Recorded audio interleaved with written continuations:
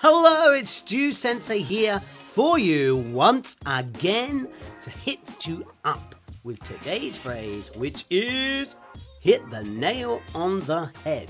Hit the nail on the head. This is a fantastic idiom to use when someone is doing something or saying something completely right or perfect.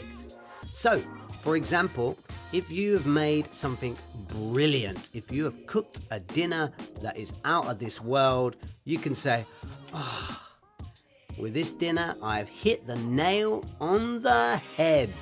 That's right. Also, if you ask someone a question, for example, like a teacher in class asks a student a question, the student says the correct answer, the teacher can then say, "You have hit the nail on the head. Great job." Okay, I hope this phrase was useful for you. It's a great one to use. If you can use it, try to in the comments down below, and I'll look forward to reading every single one of them. Thank you very much for watching. I'll see you next time. Ciao!